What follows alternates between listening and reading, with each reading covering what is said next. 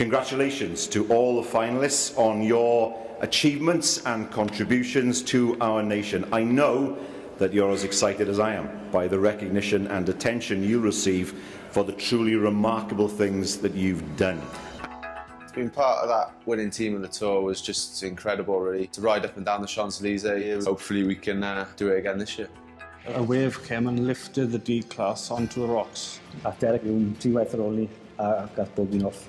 They were very cold, very scared. They could have been washed into sea, and they probably would have drowned if we hadn't got to them. Dwi'n hyfforddi gyda'r Urdd a 5-60 I gael plant I ni chwaraeon.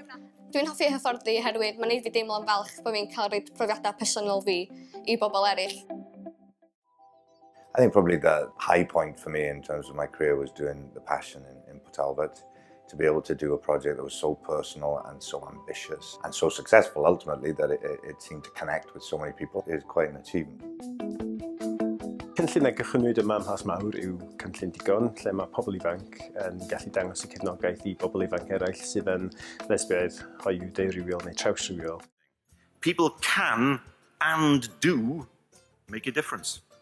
That's the golden thread which connects us all, and that's why these St David Awards are so important as a national celebration of the enduring power of individuals in their communities.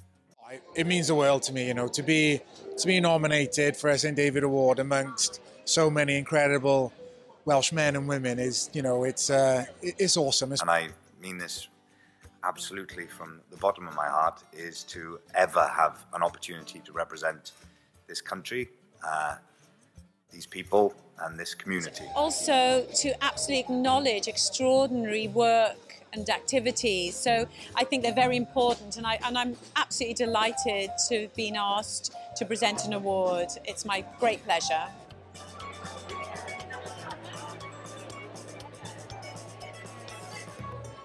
I can't tell you how very, very honoured I am and how happy I am. Diolch yn fawr I chi gyd. The winner is Rhian Burke. And I just want to thank you for believing in me, my family, and To Wish Upon a Star, because we will make a difference. This country deserves it, and the parents in this country deserve it too. So thank you. This means the absolute world. So thank you. Thank you. Thank you.